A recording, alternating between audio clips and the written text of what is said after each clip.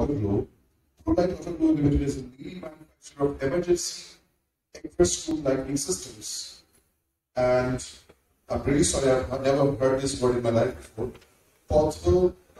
Photoluminescent signatures in India. I'm really sorry, I've never heard about this before in my life. It was incorporated in 1984. It has India's largest single location integrated manufacturing facility with over 30,000 square feet. So I would want to welcome the new generation architect Rituja Haridas. And apologies for the word, I've never heard that before.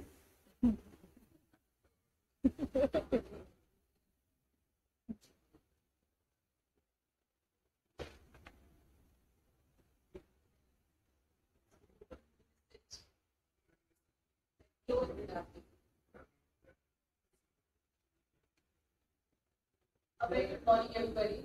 I'm Rituja Haridas, and I am here on behalf of Prolite Autoglo. Before I begin my session, I would like to take a moment to thank the organizers of this conclave for having arranged and managed this great gathering, and I want to thank the attendees for being here in such trying times. We feel very honored to be here, and we look forward to making many great connections. I would like to start my session with a question. Has it ever struck anyone to ask what came first, lighting or emergency lighting? Anybody? There are no wrong answers here. No matter.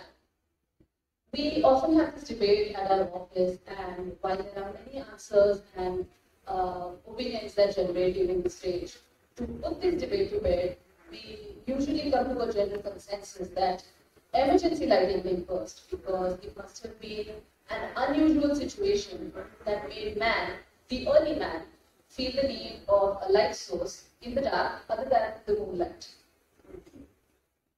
Now, there are many different historical sources that explain how fire was discovered, but we must agree that fire must have been a source of illumination for the early man to keep wild animals away at night.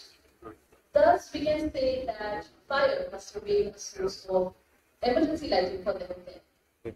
Now, let us fast forward to millennia after the discovery of fire, when men began marking territories. A full moon night with a clear sky is found to have an illuminance of 0.05 to 0.3 lux, which was good enough for armies to move in the quiet of the night. A night only lit by the moonlight and thunder and invade through kingdoms in the dark.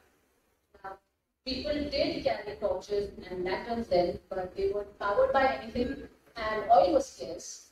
Thus, we can say that those torches and those lanterns were the emergency lighting for those times. Now, today we don't really have to worry about invading armies, neither do we have to worry about predators or wild animals in the dark. But we must agree that emergency lighting systems are very crucial for establishments. Today, we associate emergency lighting with lights that alert us from disasters, and once alerted, take us to safety. Disasters, as we know, are unforeseen, and they can happen to anyone, anywhere, maybe right here, right now. And the only thing we can practice is precaution. We often think about the reports of fires we read in the newspapers or on the internet, and it is appalling how many of them take place, one after another. And at the risk of sounding like a broken record, I want to iterate a few fire disasters that have taken place.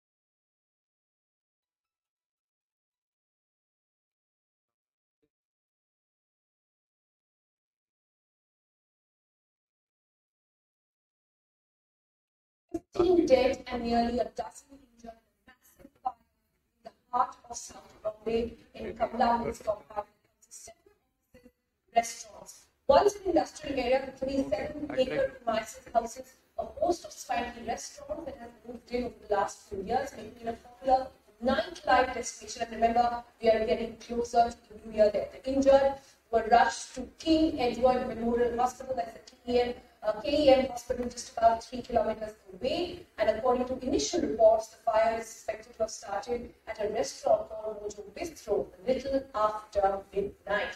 And that's last night, and it is said the entire building was engulfed in flames in less than half an hour. It took the fire department over 3 hours to extinguish the blaze. In fact, several news channels which operate on the compound had to be shut down, taken off air in order to ensure their safety. Now, at the Government's fire of 2017, the technical investigation carried out by the fire brigade suggested that the fire began at Mojo Bistro due to flying embers originating from a hookah and spread from Mojo's pub to another restaurant called Bangalore via flammable materials like curtains, decorated flowers, and bamboo canopies that were illegally constructed on the rooftop. Now, neither of the restaurants had any emergency exits or functioning fire equipment and fire extinguishers. The restaurants were also found to have no documentation or licenses or permits required to serve alcohol or hookah or food on the rooftop.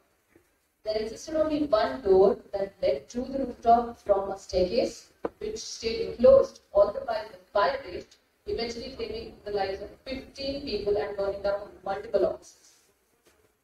To name another fire emergency, I can think of the 2004 school blaze that began from the thatched roof of the kitchen and spread through the classrooms. An all-girls school, an aided private school, and a nursery cum pre-primary school were operating from a single building with a single engine. The inferno raged for an hour and burned 94 children beyond recognition. The firefighters and people from the neighborhood were found tearing down concrete school walls to help those trapped inside to escape, because the only way into the classroom was through a narrow staircase. The school gates were also kept locked during the daytime to not have children escape the premises. That means that the ones who did manage to escape out of the building remained in the fire mess. And then there was our cinema case of 1997 in Delhi that started under a transformer, and where 59 people died of asphyxiation and another 100 were seriously injured in stampede. Then there is the Shishila coaching class fire in Surat, where children were seen leaping off buildings to save their lives. Many of them led to their deaths. And then the lawyers will argue that fires are an act of God in defense of the defense. From the Kamla Mills case, the building in January 2022, unfortunately, the situation seems to have remained the same. These rampant accidental fires that consume many buildings and establishments and institutions put on display the gaping abyss between India's dreamy visions for its future and the full reality of urban chaos and lawlessness. What we learn from these incidents, these case studies, is that fires are widely a result of poor work, negligence, and a blatant disregard for regulations. But now I want to talk about an incident that probably changed how we dealt with emergencies, whether they're natural or man-made. A little known fact about the Twin Towers or the World Trade Center in New York is that they were first dropped by a blast in their basement in 1993. The aim was to obviously bring the towers down and have experimental rubble, but the impact of this explosion was not as large as was intended, and we had 6 people lost their lives. Panic ensued the explosion at the port, and the consequent evacuation of thousands of people was one of the slowest and excruciating events to happen.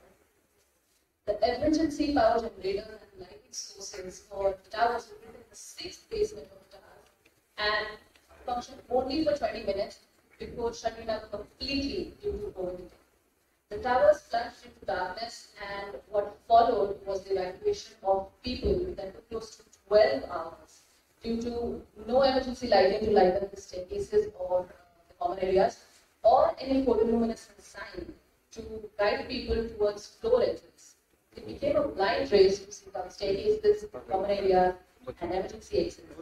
The 1993 US Fire Administration Technical Report and Analysis of the World Trade Center bombing reports that the bombing at WTC was truly a worst-case scenario, but the primary and backup systems were disrupted. Thus, dependence on one central hub for all lighting sources was done away with, and an independent emergency lighting system as a bare basic concept of safety to prove. The report also quotes that post the bombing, precautionary measures were taken, and the following steps were taken. 1,600 emergency battery-powered lighting units were installed in the exit stairwells, the common areas, and the elevator lobbies. Photoluminescent signs or phosphorescent signs then were installed to guide the way to floor entry doors of the fire stairwells, and photoluminescent tape paint was applied to stair treads, handrails, perimeters of the doors, and in the fire stairwells. Now, owing to the precautions they took in 1993, when the eventual fall of the Twin Towers did come in 2001, roughly 99% of the people below the floors of impact managed to evacuate successfully in a short amount of time.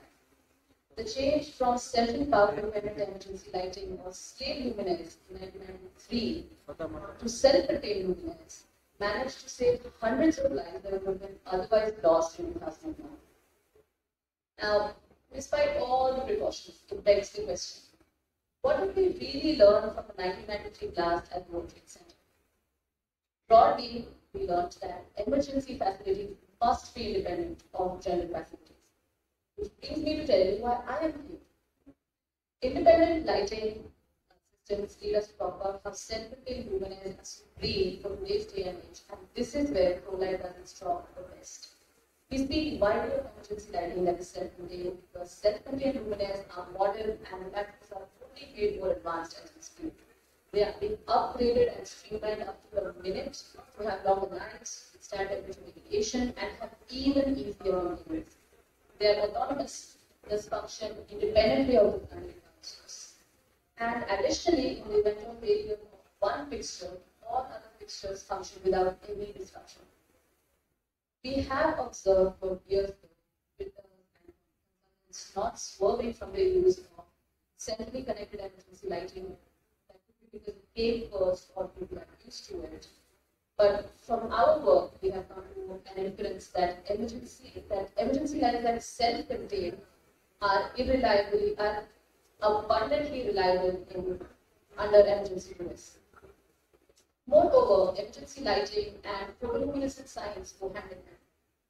This was evident in the report analysis of the 1993 bombing, where the need for photoluminescent signs was felt by the building occupants as well as the firefighters, who failed to locate floor exits due to the building being total and utter darkness. One needs the minutest amount of light to reach an exit marked by a photoluminescent sign. Emergency lights and strategically installed photoluminescent signs are not optional but are mandatory under the National Building Code.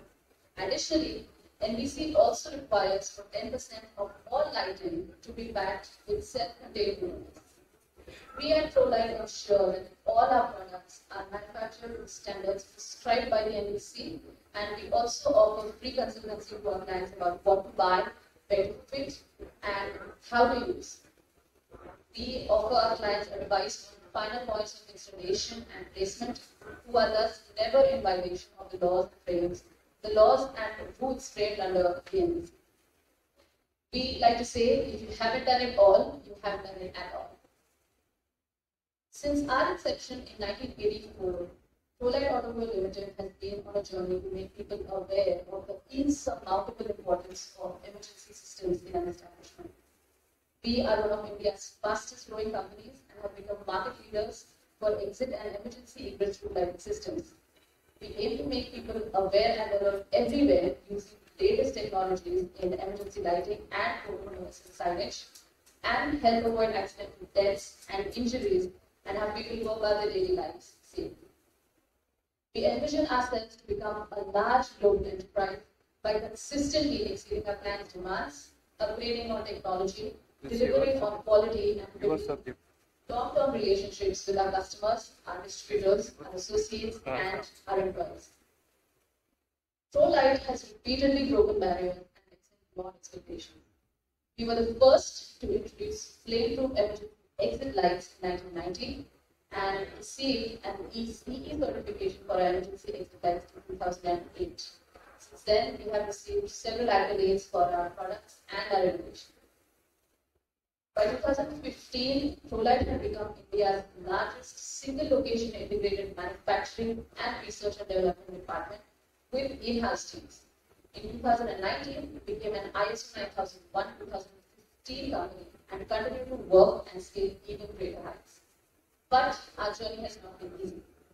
We have been questioned and quizzed by the most powerful on the significance of our work. So trust us when we say we've been asked. Yeah, we are asking questions now. They think why do I need this in this sense? But that's right, but that means you actually wait for fire to reach your location in order to escape from fire, right? देखो दोस्त, मेरे यहाँ 5 alternate sources हैं power, UPS है, inverter है, generator है, तो ऐसी कोई प्रॉब्लम में, ऐसी कोई स्थिति में वो अपने आप स्विच ऑन हो जाते हैं, तो इन साइंस वगैरह की क्या जरूरत है भाई? So I agree, but the thing is, all of these they do not work during fire as they operate on 3 units.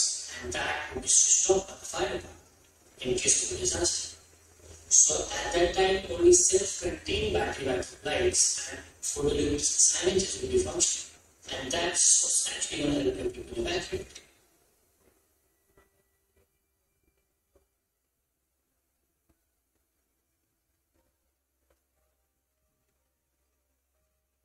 मेरे लिए आप कैसे लगेंगे? हो सकता है, पर अगर तो टाइटैनिक भी कहाँ लगने वाली थी? We have to be prepared for the worst. Why should I spend so much on safety? Exactly, but it hardly costs 1% of the project cost, and normally your project cost escapes your budget cost by 10% or more. So why not spend a fraction of your project cost for the safety of the people, like your guests, staff, and people and devices? I just want my interiors done. Is it possible to wear the color scheme? Otherwise, my interiors are messed. Don't you think that safety is more important than the aesthetics of the devices? And the colors that I use in designing this, they are standards. See, my dear friend, people in my company are working from last 10 years. They know all the exit doors in the company. So, मुझे नहीं लगता कि सबकी जरूरत है, आप उनको और सिखाने की जरूरत है. So, during power failure, people panic, and it might be really difficult to locate the room.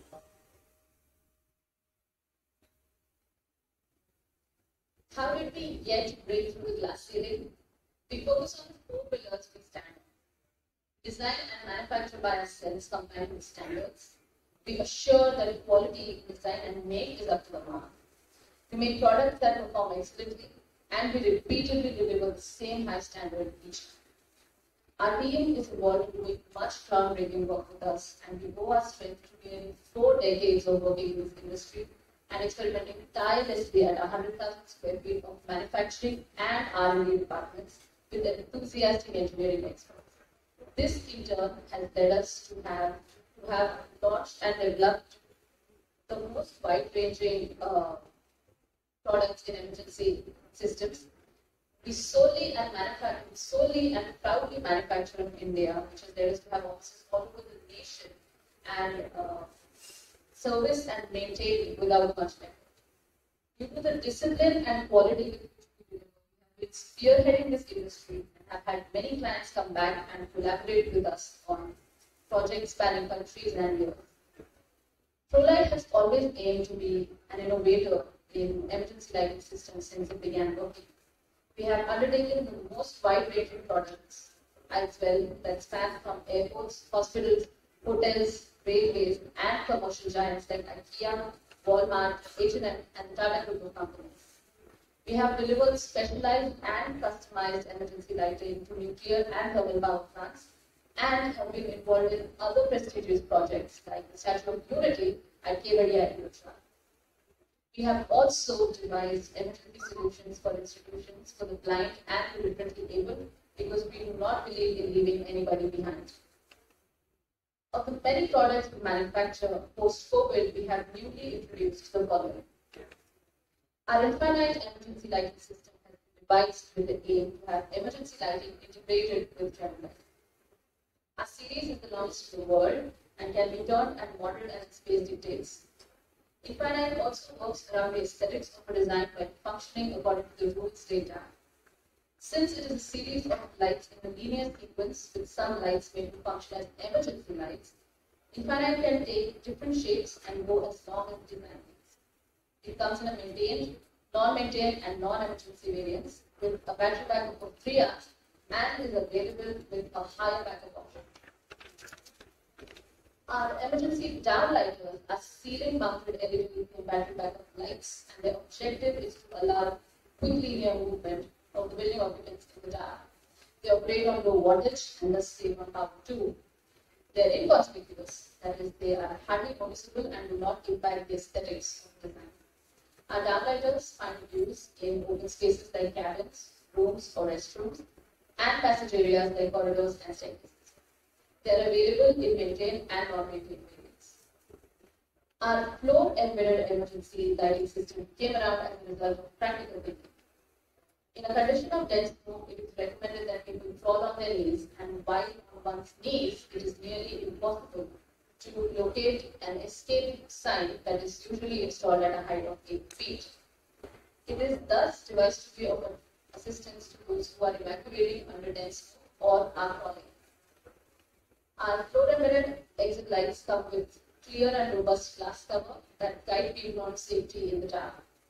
It comes with a preset dimmer that, when on power supply, doesn't hurt the eyes and saves on power, but once switched to battery, it becomes brighter and visible for people who escape in total darkness. Our search and rescue emergency light is a self-contained portable emergency light that is capable of providing daylight visibility in complete darkness and facilitates in illuminating corners and crevices in dire circumstances. It is ideal to be used by those traveling by roads and works excellently in fire management. It is telescopically adjustable to the height of 12 feet and provides light continuously for 3 hours or more. It comes with a dimming option as well.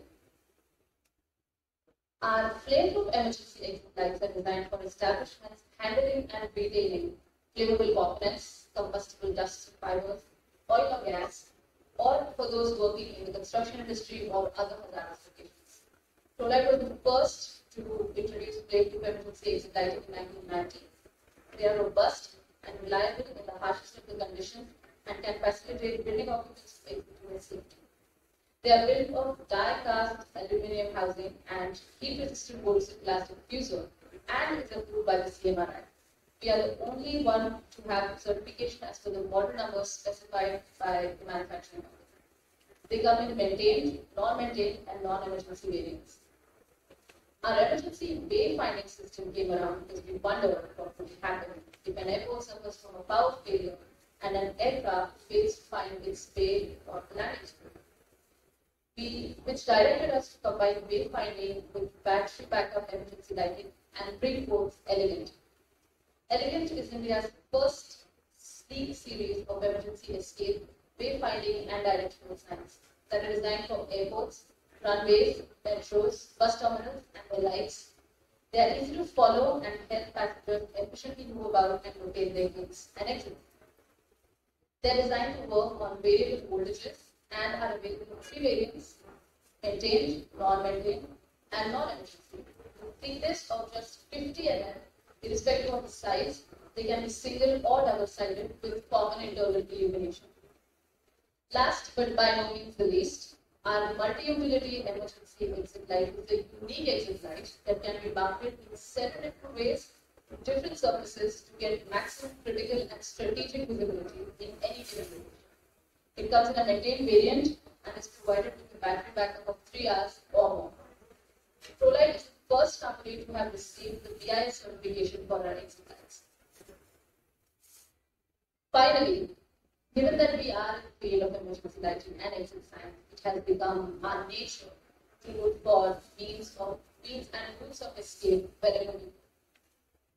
One is burdened with duties such that one only thinks in one way.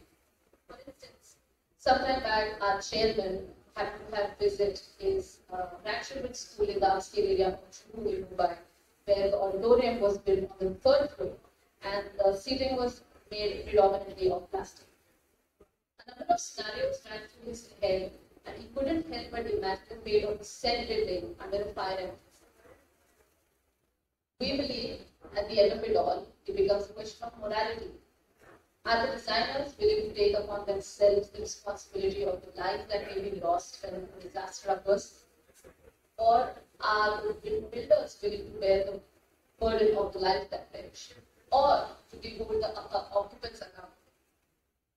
We point at when fires occur, buildings collapse, and people die. We see and read every day of buildings catching fire, and this is regardless of their rights.